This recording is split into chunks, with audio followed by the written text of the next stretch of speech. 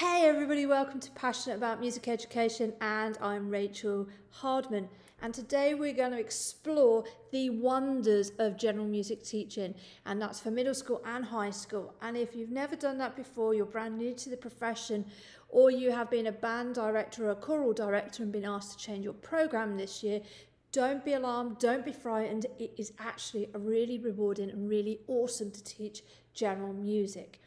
The first reason is you are not restricted to syllabuses. Yes, you might have your government criteria like national curriculum, but in general there is a lot of freedom within it in terms of what you can teach. So if you're passionate about band music and you're a band director, of course you can bring all of that skill into your projects. You are not following a GCSE specification, which, however brilliant GCSE music is, it is very restrictive in certain ways, and it doesn't suit every type of student and doesn't suit every type of instrument. It's still very much a traditional instrument course. So the freedom that you get with creating your own curriculum and teaching general music is that you can specifically create courses that are for your students and for your department and for your own skill set that you can share with the students.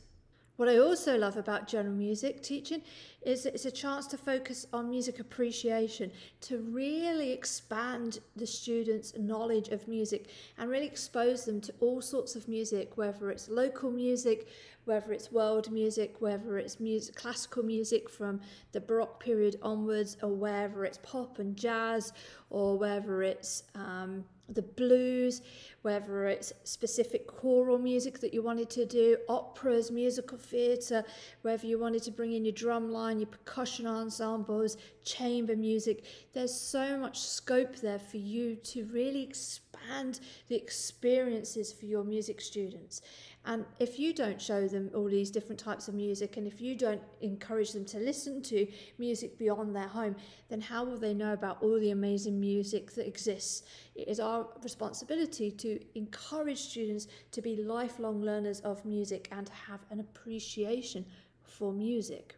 The third reason I love teaching general music is because you can really create modules that allow for performing and composing, for listening, for watching amazing YouTube videos and inspiration, and also for that discussion work and for that historical context. So I remember teaching my students Twinkle Twinkle Little Star, and we were talking about Mozart, and we were talking about what it would have been like for Mozart to live in the 1700s, and they were just fascinated by the history of it. So don't underestimate how keen students are to learn more about the context of why music was created and when it was created and what that would have looked like. The fourth reason I really love teaching general music is because I can create a course that is really specific for my students.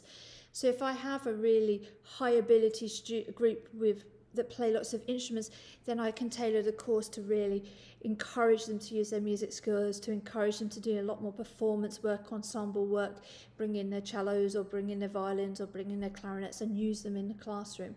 And that also goes for students where you want to encourage them to use different types of instruments and your resources. So you might do a topic on keyboards, you might do a topic on percussion or untuned percussion, or steel pans, or combine them all together.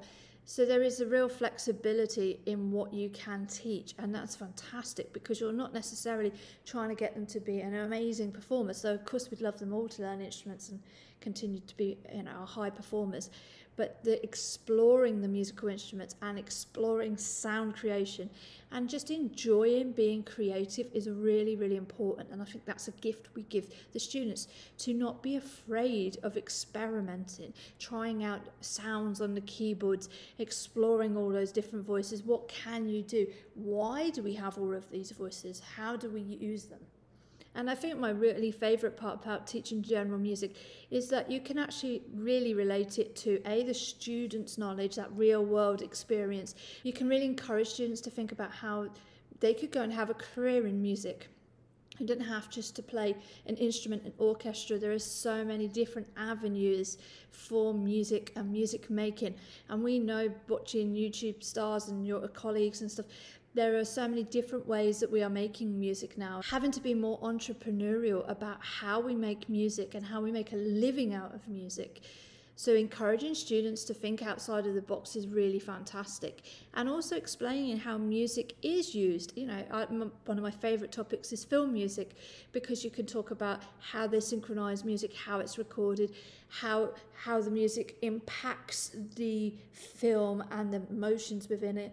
Another one that I like to do is musical theatre and the career of musical theatre artists, and what it's like to work in musical theatre, and the fact that they don't just have to do jobs like be the main actor, behind the scenes roles, you know, the stage managers, the set design. And if I'm not giving those opportunities to students and I'm not talking about the career opportunities, then how will they know how brilliant the arts are, and how will they have a career in the arts? And this is why I love teaching general music. You're not restricted necessarily to a specific syllabus that maybe doesn't suit your students.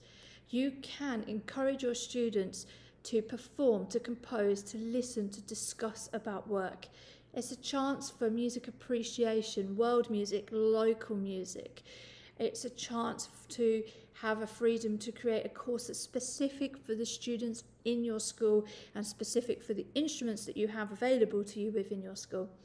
And also, the most important thing is you can really make music real world learning for them. You can really relate it to what they understand, and to really give them an opportunity to understand how music works in the real world and what they could do if they wanted a career in music in some shape or form, or even in the performing arts. So don't be afraid of general music. It is an amazing way of sharing your passion for music with students. You'll be surprised at how much they love it, and I hope this video has been helpful. There'll be more videos like this coming up, so make sure you subscribe to the channel, keep following, keep liking, commenting, and I will see you soon. I'm Rachel Hardman, and this is Passionate About Music Education.